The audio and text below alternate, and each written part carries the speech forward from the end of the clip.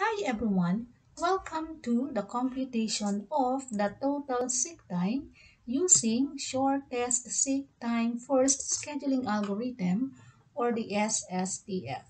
So when we say total sick time, we are referring to the total time taken to locate the disk arm to a specified track where the data is to be read or write, or it is the total number of track movement of read write head.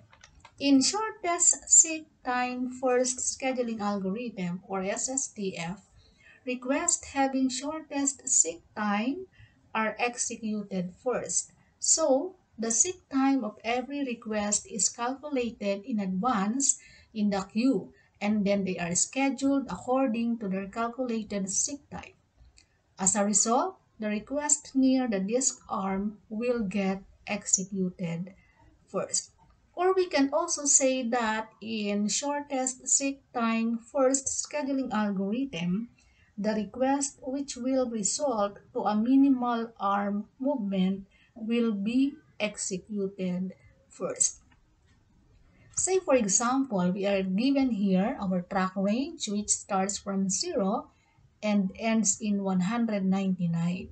The order of request or the request queue contains track numbers 5, 82, 50, 14, 10, 74, 67, and 196.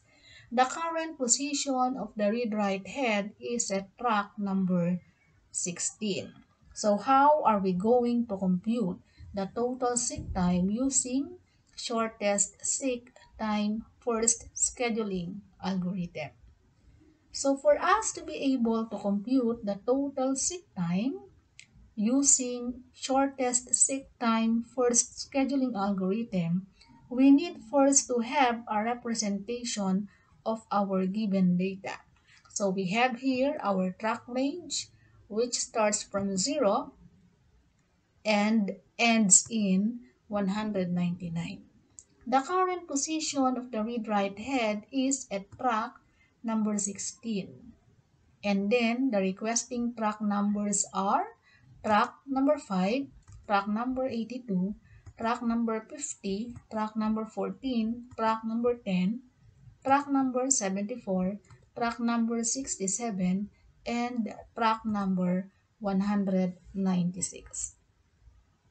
So since this is shortest seek time first scheduling algorithm, wherein the request which will result to a minimal arm movement will be executed first, then we are going to start from the current position of the read-write head, which is at track number 16, and it will move towards the track number which will result to a minimal arm movement. Okay, so from track number 16, it can move towards track number 14, and it can also move towards track number 50. But then, going to track number 14 from track number 16 will result to a minimal arm movement as compared to going to track number 50 from track number 16. So therefore, from track number 16, it will move towards track number 14. From track number 14, okay, it can move towards track number 10 and it can also move towards track number 50. But since going to track number 10 will result to a minimal arm movement as compared to going to track number 50, then from track number 14, it will move towards track number 10. Then from track number 10, it can move towards track number 5 and track number 50. But since going to track number 5 will result to a minimal arm movement as compared to going to track number 50, so therefore from track number 10, it will move towards track number 5. And then from track number 5, it will now move to track number 50. Okay.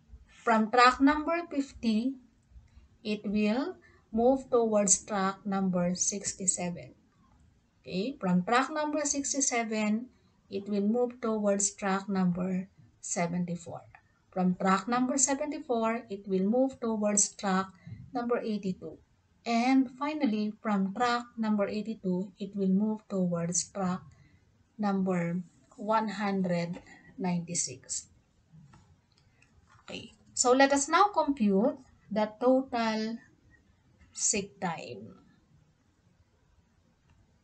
We start from the movement of the first direction of the head, that is from the current position of the head, which is at track number 16, going to track number 14, and then going to track number 10, then going to track number 5. Okay, so this is the first direction coming from the current position of the read-write head. Okay, so n, it is equivalent to 16 minus 5. Then we add, okay, we're going to add the next direction of the head, that is from track number 5, okay, going to track number 50, and then going to track number 67, going to track number 74, going to track number 82, and going to track number 196. And this is equivalent to 196 minus 5. Okay, so the total seek time now is equivalent to 11 plus 191. Okay, so we now have here 202 as the total seek time using the shortest seek time first scheduling algorithm.